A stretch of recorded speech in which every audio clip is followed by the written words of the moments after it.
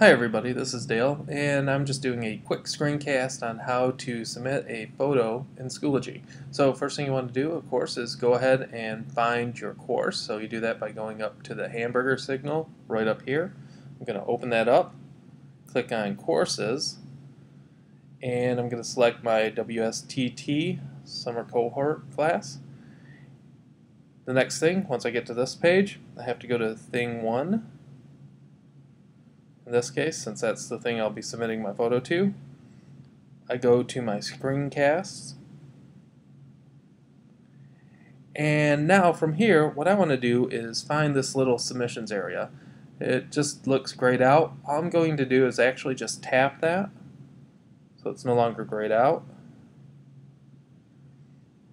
and then what I do is click on the gear button right up here in the upper left hand corner or upper right hand corner, submit photo or video. That takes me to my camera roll. I'm gonna click there, then double click, everything uploads, and before I know it, you have a submission there, and I can see what I have. Revision. So this is my late one. Open it up.